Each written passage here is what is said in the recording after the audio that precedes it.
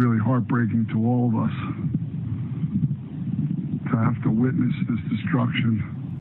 Really got a feel for these people out there. Tonight, a call for help from Saratoga County to the New York State Capitol and Washington even.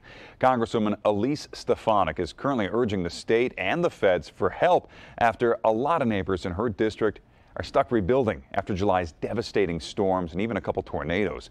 Stella Porter is now here with an update on how they're all putting it back together. Stella. Yeah, Steve, it's been difficult. I've been talking to neighbors in Edinburgh, Saratoga County since that tornado and microburst just devastated their community.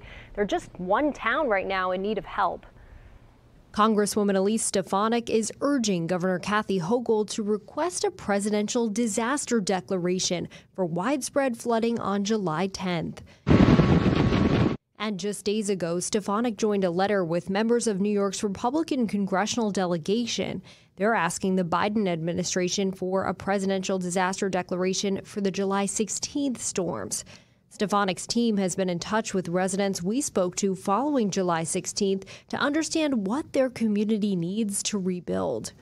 FEMA could help communities pay for a massive amount of debris removal, plus sheltering and search and rescue. You may remember several tornadoes and microbursts left a trail of destruction across upstate New York that day. People in Saratoga and Warren counties were left with serious damage to their homes and properties and left in the dark for days. This is video we captured when we could only get to folks stuck along the Great Sacandaga Lake by boat. Communities are still picking up the pieces. Neighbors say they're working every day to recover from the storms. After weeks of work from professional tree cutters, loggers, government agencies, we're making progress,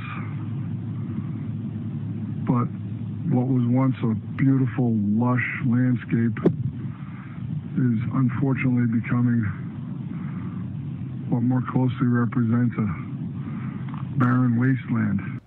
And that video from neighbor Al Sofin was just sent to me a couple minutes ago. It's more than 2 weeks after that storm and when we took this video, and he just spent the entire day cleaning once again before sending me that. And just a quick note, any requests for federal assistance must be submitted within 30 days. Steve, back to you. Such a difficult situation over there. Thank you, Stella, for staying on top of it.